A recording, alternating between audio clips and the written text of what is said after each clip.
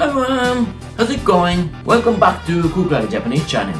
I'm Ryo. Today I'll show you how to make spinach ohitashi juicy.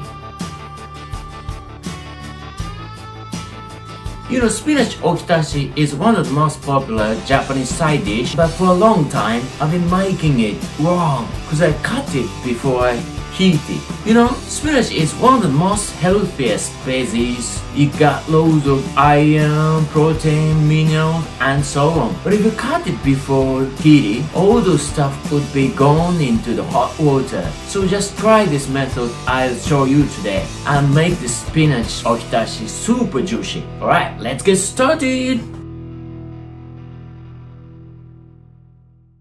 Alright, the main ingredients for spinach ohitashi is only one, spinach. And you got only 2 steps to make it. Step 1 is to wash the spinach and in a frying pan, get the water boiled. After it gets boiled, stop the stove once and put some salt in. Then put the spinach into the pan for about 30 seconds. You don't have to restir the stove. Step 2 is to check the spinach by touching its stem and check if it's soft enough or not. If you feel it isn't soft enough, then leave it for more seconds or restir the stove if you feel it's needed. Then put it in cold water for about 30 seconds and squeeze it really soft and cut them into same lengths. Then squeeze it soft again and put them into dash water and soy sauce and leave it for minutes. Then plate it and put the garnish, bonito flakes, grated sesame on it. That's it. Super easy, isn't it? The only rule you have to keep is don't cut it before you heat it. Okay, why don't we go on to step 1? Alright, why don't we go on to step 1? Step 1 is to wash the spinach and in a frying pan like this, get the water boiled. Alright, now the water's got boiled, so why don't we turn off the stove once and then put the spinach into the pan like this. This spinach is pretty big, so I'll wait for 30 more seconds. 1 minute. Looks lovely, isn't it? Okay, now 1 minute has passed, so why don't we go on to step 2?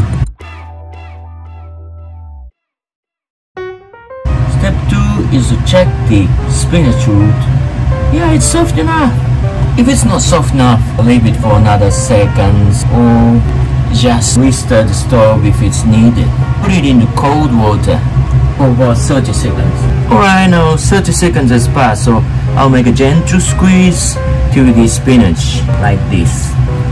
Don't squeeze it hard. Okay, then cut it. I throw these stem ends away and cut it into about same lengths like this. Put these things and make a gentle squeeze again. It goes like this. I got dash powder here, 1 tablespoon of water plus 1 tablespoon of soy sauce. Okay, that's it. Yeah, put them in there. Right, and leave it for minutes. So now a few minutes has passed, so why don't we plate the spinach ohitashi? For garnish, you can put grated sesame and with bonito flakes. Yeah, it looks so Japanese, isn't it? So now, spinach ohitashi is ready to eat.